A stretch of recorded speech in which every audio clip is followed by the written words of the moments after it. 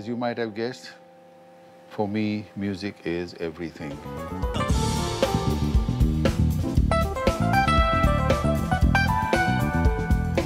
The word jazz in India is synonymous to one name, a name that has been spearheading the jazz movement in India for the last 3 decades. Godfather for jazz in India, pianist and composer Louiz Banks. Louiz Banks was born on February 11, 1941 as Dambar Bahadur Buddha Prithi in Calcutta. He is Nepalese by family lineage. His father George Banks was a musician.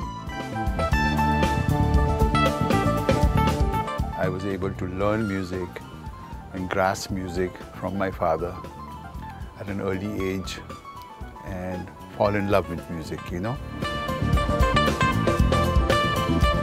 Whatever I learned in my formative years was with him, really.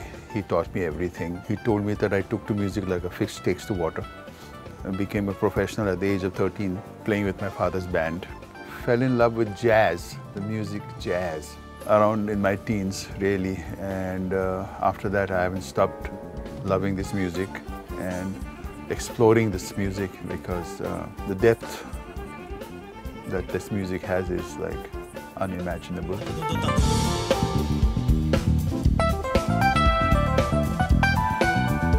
Louis' destiny changed when, after hearing him play at a nightclub in Calcutta, RD Burman invited him to Mumbai to play piano for one of his films. He not only played the piano and keyboards with RD Burman, Bappi Lahiri and Laxmikant-Pyarelal on many projects during that time, but went on to compose music for jingles as well. Over the years, Louiz Banks has performed in several concerts with some of the world's greatest musicians and continues to do so even now.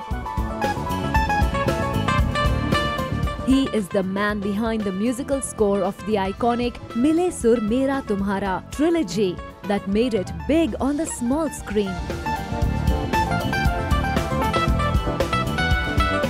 Apart from playing jazz, he has been the most sought-after composer for advertising commercials, TV serials, anthems.